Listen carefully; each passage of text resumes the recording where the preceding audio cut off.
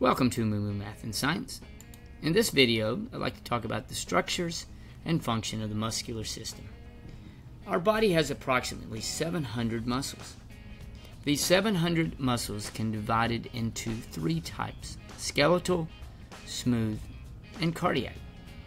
Skeletal muscles are voluntary muscles, which means that we can actively control their functions. They are attached to our bones and they allow us to move. Skeletal muscles often exist in pairs, so when one muscle contracts, the other relaxes. Next, smooth muscles. Smooth muscles are involuntary, so they are not under our conscious control. They are found within certain organs, blood vessels, and airways. First, smooth muscles may facilitate the movement of blood by changing the diameter of the blood vessels. Smooth muscles may allow for the internal movement of food. And also, smooth muscles control the movement of air by changing the diameter of the airways found in our lungs.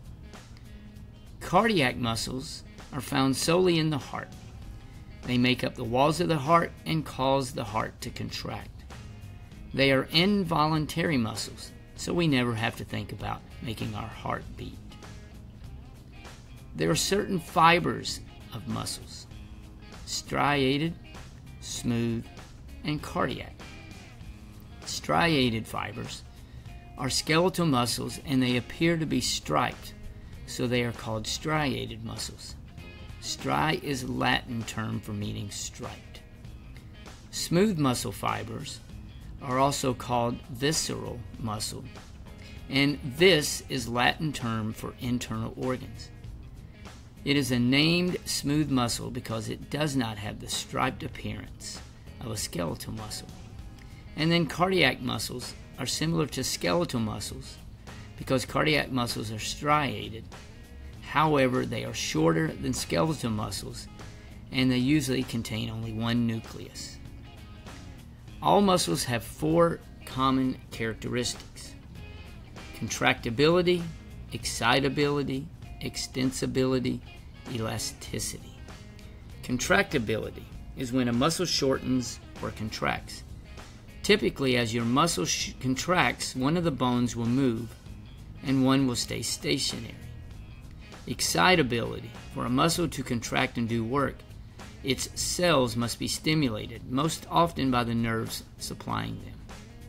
Nervous impulses cause the release of a neurotransmitter, acetylcholine, at the nerve-muscle junction, and this activates receptors on the surface of the muscle cell, making the muscle contract.